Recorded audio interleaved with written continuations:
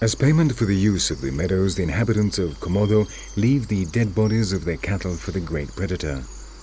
The more deaths there are, the less likely it is the reptiles will collect the debt by attacking the live cattle.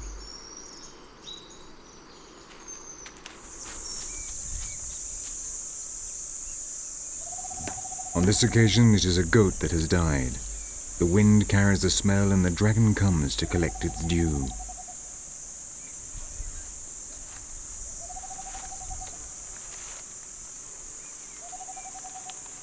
He must begin to eat immediately. If he has found the corpse, the other dragons will not be far behind. The first thing it will eat will be the entrails, which are the softest and easiest parts to eat.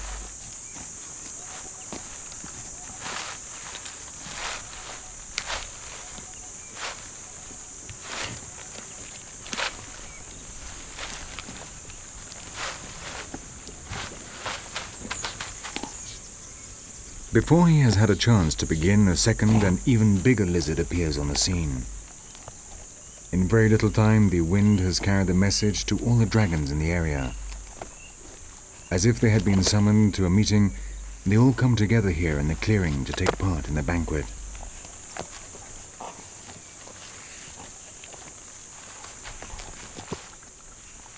By the time the third guest arrives, the entrails have been devoured.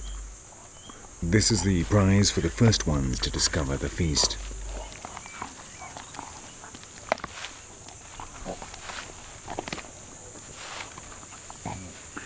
The body is ripped apart and peacefully shared out.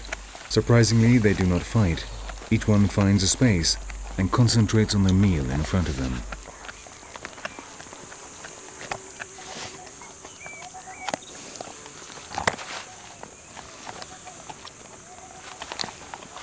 In just a few minutes, the goat has almost entirely disappeared. The lizards will swallow the bones, the skin, and even the hooves. The only thing left lying on the ground are the horns, a pool of blood, and claw marks, the only sign that the lizards have accepted the payment of the natives.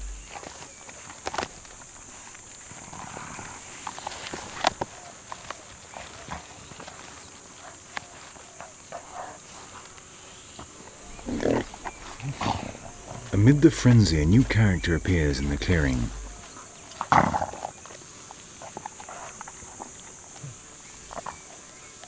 The pigs were also introduced into the island by man, and are also a feast much appreciated by the dragons, though that does not appear to worry our visitor.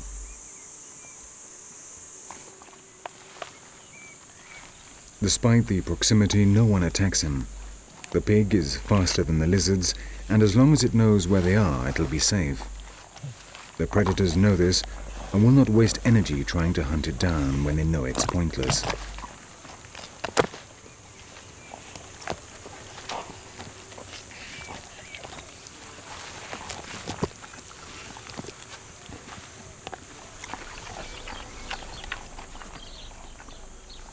All the islands on which humans have settled have been invaded by the animals they brought with them. The different ecosystems have absorbed pigs, dogs, or goats which escaped from their human masters and were able to adapt to life in the wild. They are the most recent newcomers and the latest victims of the Komodo dragon.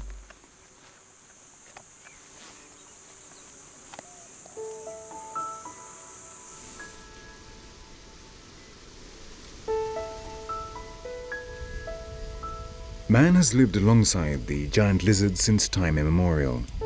Over generations, children and adults who strayed from the settlements have disappeared in the jungle, leaving no trace. After the initial anguish, people became resigned to this. It is the tribute they must pay to the dragons for allowing them to live on their island.